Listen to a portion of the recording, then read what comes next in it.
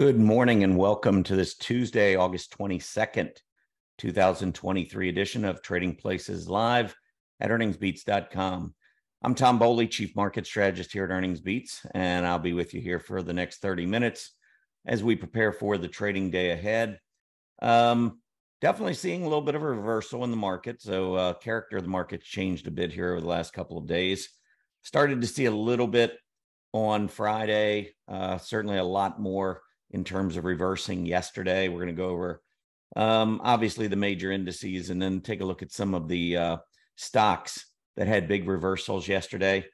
We'll go through all of the various areas of the market, but there's no doubt that we were lifted somewhat by some of the key aggressive areas, which probably needed to get a little bit of a lift because of options expiration last week. That carries over into the week after, and you'll see in just a moment. But some of the key areas where some key growth stocks have been beaten down quite a bit over the last few weeks. We did see some big rebound in some of those stocks yesterday. So we're going to get to all of that. Right now, we've got futures pointing up this morning. And again, NASDAQ leading. So many of those aggressive growth names likely to lead, at least at the opening bell today. Dow futures right now, as of about 10 minutes ago, Dow futures up about 60. S&P 500 futures up 20. NASDAQ futures up 110. So on a percentage basis, NASDAQ futures up about 0.75%, whereas the S&P is up a little less than half of 1%, and the Dow Jones up roughly about 0.2%. So again, NASDAQ shares, which helped lead the rebound yesterday, again, leading this morning. It makes me a little bit nervous just because, it's options. I think some of this could be options related, but it is at least getting us started in reversing a trend to the upside. What I don't want to see at this point, what we need to be careful of, is another big swoosh to the downside. If we lose recent support on something like that, I would begin to grow much more cautious. That would be, more of my bearish stance or my bearish take on the market. If we were to go back down at this point after seeing a reversal, I don't want to go back down to another low at this point. But my bullish take is that, hey, we just came down to some key resistance. We're starting to bounce. We're being led by some of the aggressive areas, which is good, but we need some other groups to follow in. For instance, yesterday, the Russell 2000 finished down, even though we had a nice rally in semiconductors and some other areas. So there were some areas of the market that really didn't participate. I'd like to see that change starting today. Let's go ahead and take a look at what happened yesterday. So the Dow Jones Industrial Average finished down 37 points. That's kind of my point. We weren't seeing all the strength everywhere. Dow was down 37. S&P 500 was up 30. The NASDAQ was up 242 points. That was 1.65%, whereas the S&P was up 0.7 and the Dow was down 0.11%. The reason that the S&P didn't keep up with the NASDAQ is that it's not as heavily weighted with some of those aggressive growth names, especially technology. NVIDIA had a big day. Tesla had a big day. Those types of stocks are not weighted as heavily in the S&P as they are in the NASDAQ 100. And that's why we saw, a little bit different story when you look at percentage change when we look across all three of those indices. Mid caps barely up 0.1%. There's the IWM that tracks the small cap index. That's down 0.15%. Transports flat. So you can see this was not a wide sweeping move to the upside. It was mostly those big NASDAQ names. And those were the ones that were beaten down and had, potentially, I didn't do all the calculations, but probably by the end of last week, there was quite a bit of net in the money put premium. And I think some of that might be getting ironed out at the beginning of this week. So is this a real rally? Could be. You do need to be aware, though, that it was option expiration week last week. And normally what we see going into option expiration week is the market going higher. Historically, the 11th to the 18th of calendar months tends to be strong. So history tells us that we normally have a nice run up heading into option expiration week. And then from the 19th to the 25th, that's when we tend to see the pullback. That's by far the worst period within a calendar month, the 19th to the 25th. So kind of got this mixed bag right now. I mean, I'm excited to see the rebound, but is it just manipulation because of options? We're probably going to find out more about that as we go throughout the week. I also want to mention it's really important. Friday, we're getting Fed Chief Powell's speech, the Jackson Hole speech. And if you recall, that was the speech that really shook the market last year, where everybody thought things were getting better. We had that nice bottom in June, had a 700-point rally on the S&P 500 into the middle of August. We pulled back, had like a 20-day test, and then the Fed chief came out and said, more pain ahead for the market. And their job wasn't done, blah, blah, blah. And as a result, we saw another leg down that took us to a new low in October, slightly below the June low, but still, nonetheless, it was a new low. And from there, we started to see a normal October and November rally in the financials and industrials. And when we kicked off the new year, that's when we saw the NASDAQ take off and many of those technology names.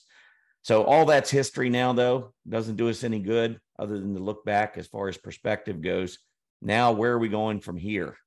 I believe we're going higher, but I think you need to have your lines in the sand.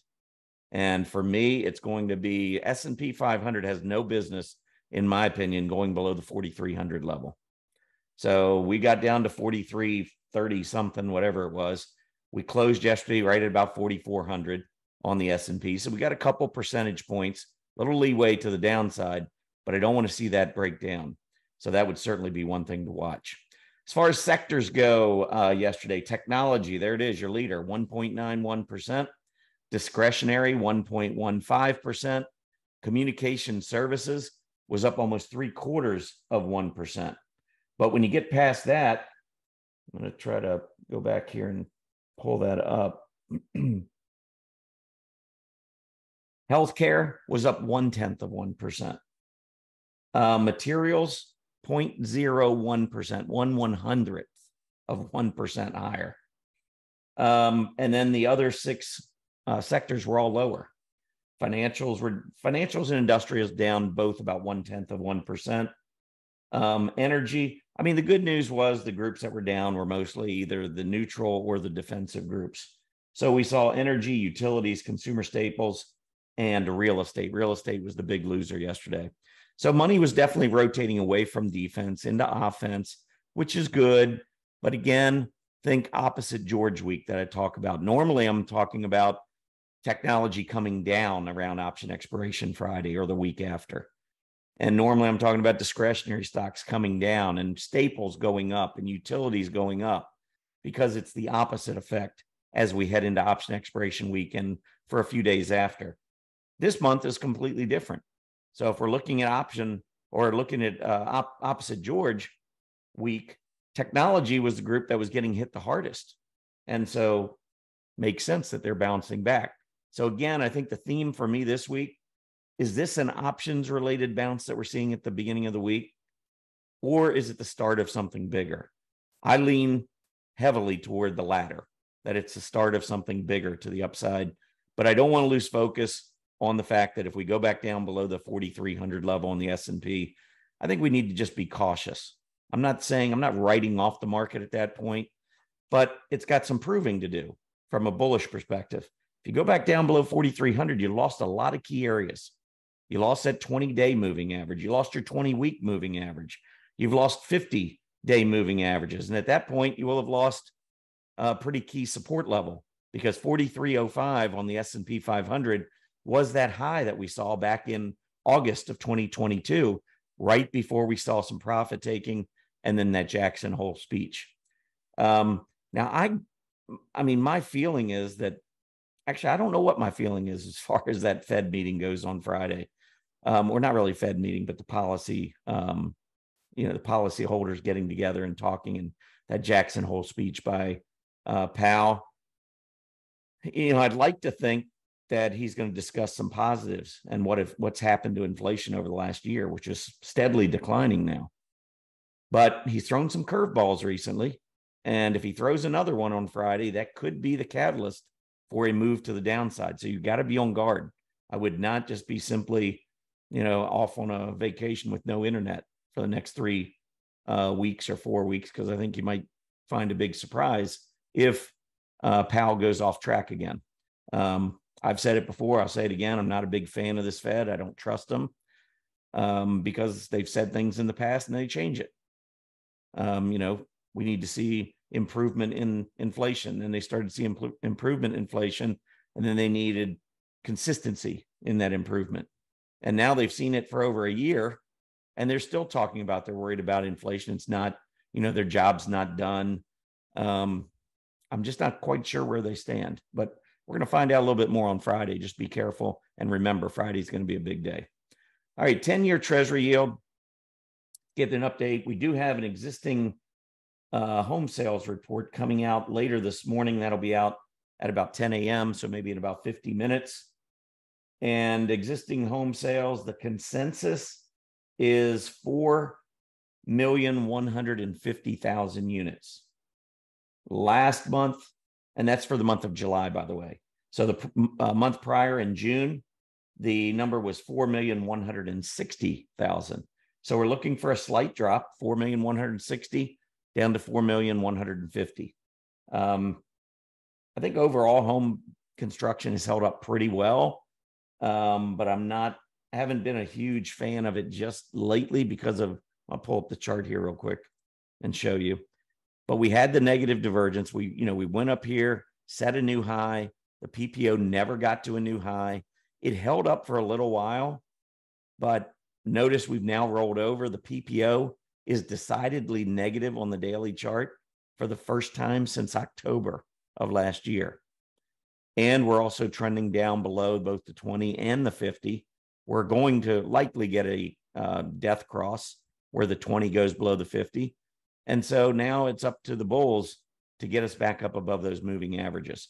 So right now, home construction, even though it held up really well throughout most of the recent decline, it's kind of taken it on the chin the last few 3 or 4 trading sessions.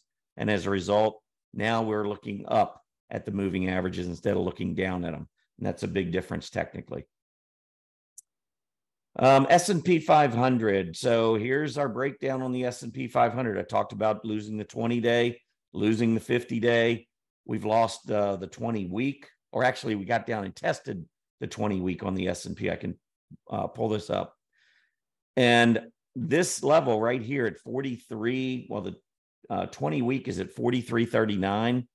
The low that we saw last week was 43.35. So far this week, 43.60 is our low, yesterday's low. But that 43.35, just above the 20-week moving average. And if you go back to the August high of last year, again, this would have been just maybe 10 days or so before the Jackson Hole speech, we had a high of 43.25. And I think on a daily basis, our high close was 43.05.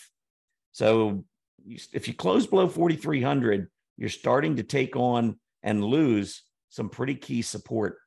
If you recall, on the way up, I talked about how important it was to eventually get through 43.05. And I'm going to pull up the daily chart. We'll go back and show that on the daily chart.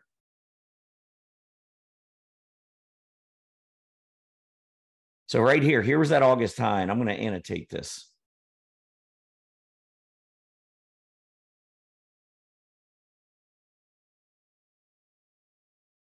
All right.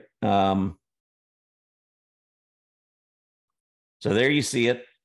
And the reason that this was such a big level, I mean, there were a lot of different levels that we needed to take out when we started to recover. And that's one of the big problems. And that's why you have to respect when we start taking out key levels, because usually you're going to have sellers lined up at key resistance areas. And so from a longer term perspective, that first move down from early January until March, late February, early March, we bounced. That was the first leg down. Then we had to move up. And I'm not an Elliott wave person, but I would count wave 1, wave 2, wave 3, wave 4, and then wave 5. and then a bounce back up and kind of a false breakdown. But again, this right here was triggered, right? Look at this big red filled candle right here. That was August 25th last year. That was the Jackson Hole speech. That's where it started. It's where we had the big leg down that ended up taking us back below the June low. Now here we are coming back down. We went through 4,300. And again, from a long-term perspective, this is A, B, well, 1, 2, 3, 4, 5. And the reaction off of this low right here was set at 43.05. So when you go back down to put in a new low, you expect that that right there is going to hold. In order for the long-term downtrend to remain in play based on lower lows and lower highs, that 43.05 level needed to hold as resistance. And as we went up, you can see we were kind of threatening, and I saw signs. My signs were telling me we were going to, all the way from last June. I thought we had ended back in the middle part of June. I thought we ended the bear market. We did go back down one more time. And at the end of September, I said, here's your second chance to get in. We ended up going just a little bit below. This was a bad CPI number, triggered selling at the open and early in the morning. And that was it. That was the bottom line. That was it. It was over. And now I think looking back, it's a lot easier to see. But at the time, there were a lot of signals pointing to it being over. Anyway, we fast forward all the way to June.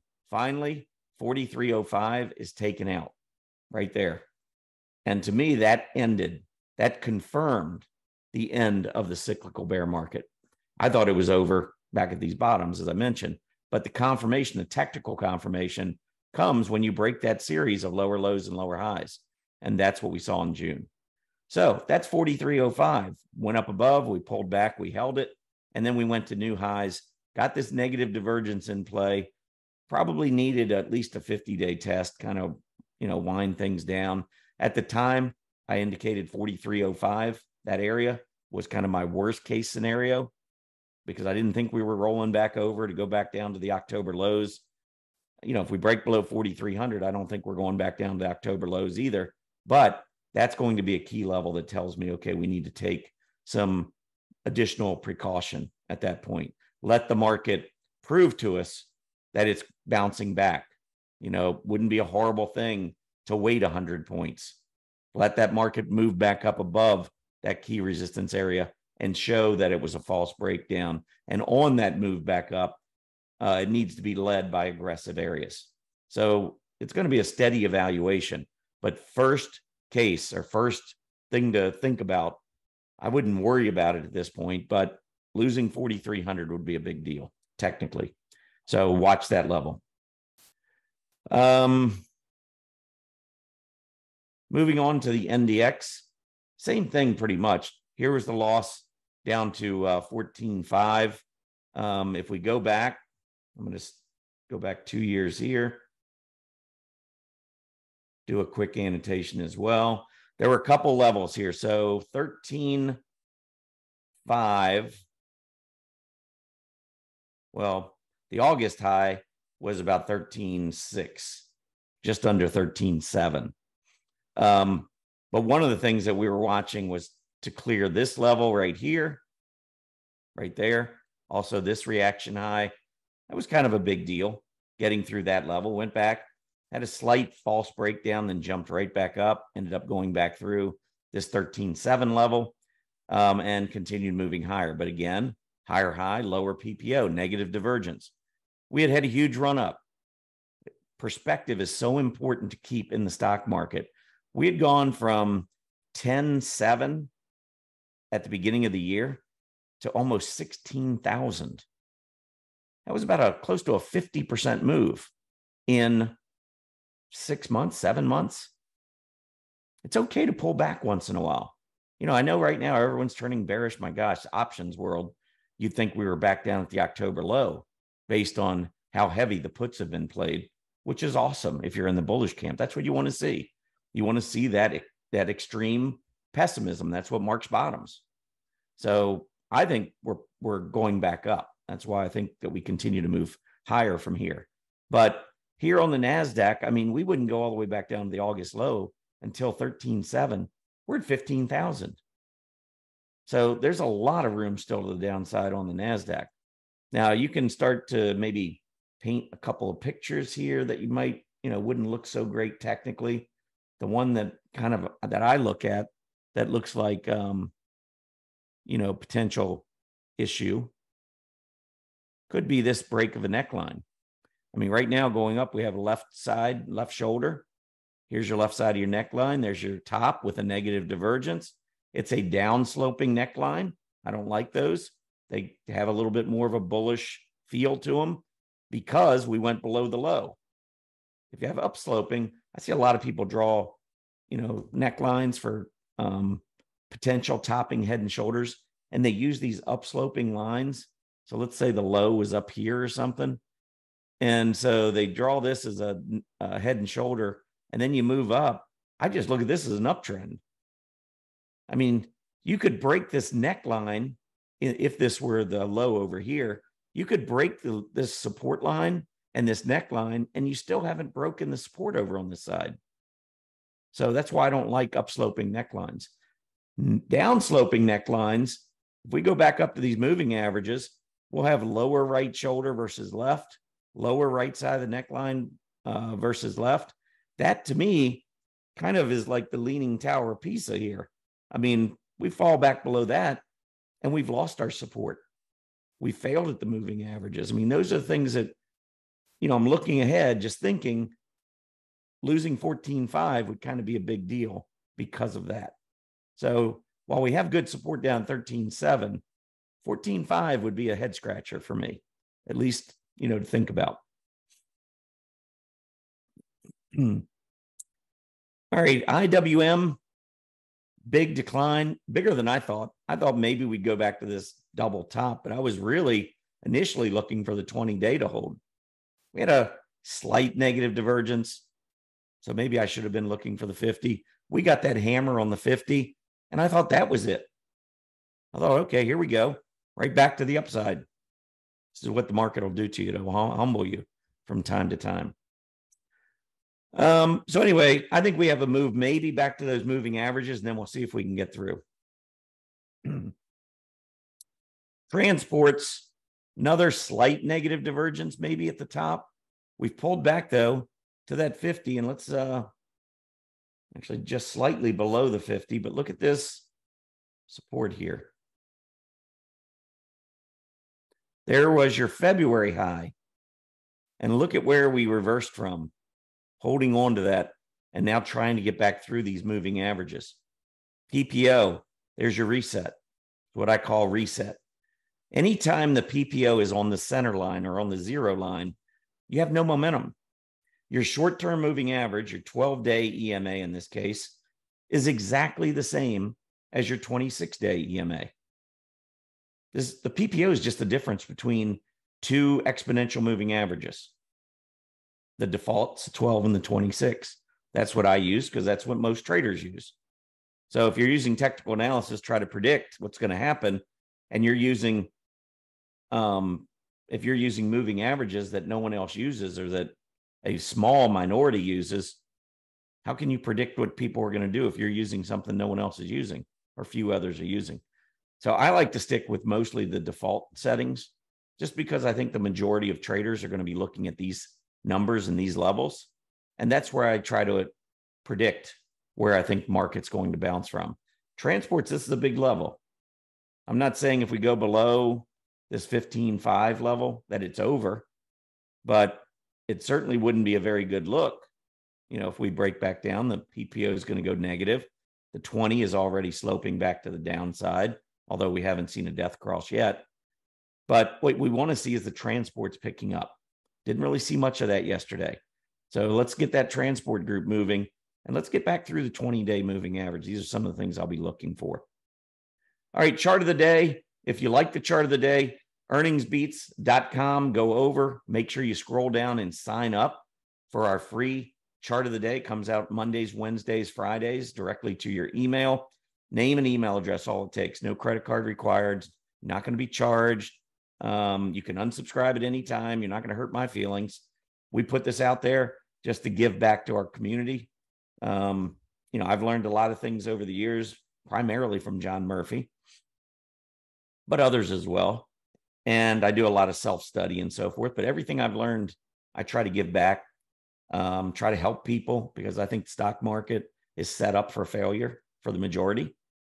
When you've got professional money managers that can't beat the S&P 500, and about 80% of them can't, it's going to be hard for individuals to do it, especially with all the emotional toll that it takes. When you've got your money in the stock market and all you're hearing is the sky is falling, it's hard to stick to a plan. So we try to help coach, call us whatever you want, educators, coaches. But I think our market guidance has been pretty spot on. And if you'd like to kind of look at some of the things we look at, make sure you subscribe there. So today I want to just bring up Hologic. Because Hologic, if we annotate, you can see there's a neckline that comes across here. Left shoulder off of an uptrend, left shoulder, neckline, head, neckline. I don't know, kind of like this double right shoulder. And then look at the volume pickup on the gap down. I think that was earnings related. Went back up, and you can see where are we failing at? The neckline. We've now got the 20-day and neckline above us. Now, I'm not a fan of shorting anything because I think we're in a secular bull market advance. But this is a stock I wouldn't own unless we can get back through 77 with, in some meaningful way. 77.10 is probably not going to do it. But we see some volume come in. We get a move back up. We start to see some relative strength in the stock. Then that's when I would be a little bit more bullish. Until then, stock like this. And you know what? When I was looking at it up here, I was not thinking we were going to break down. But the key to a topping head and shoulder pattern is you've got to see that confirmation. And that's what we got with the earnings, the big gap down, the heavy volume, the failure to get back through. Now we've pulled back. I think we're trapped in a range right now, just below $73 to the downside and about 77 to the upside. Which one gives way first? Looking only at this pattern and not thinking anything about the overall market, my gut would say that we're going to break down. I mean, that's what you usually do in a head and shoulder breakdown. You test the neckline and then you go back down and set new lows. If we were in a bear market, a steady downtrend in the overall market, I would be thinking about shorting the stock at the 20-day.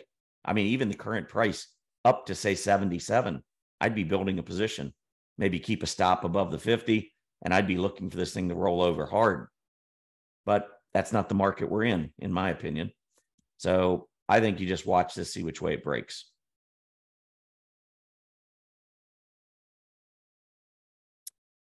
All right, last thing I want to talk about, 2 minutes till the market opens.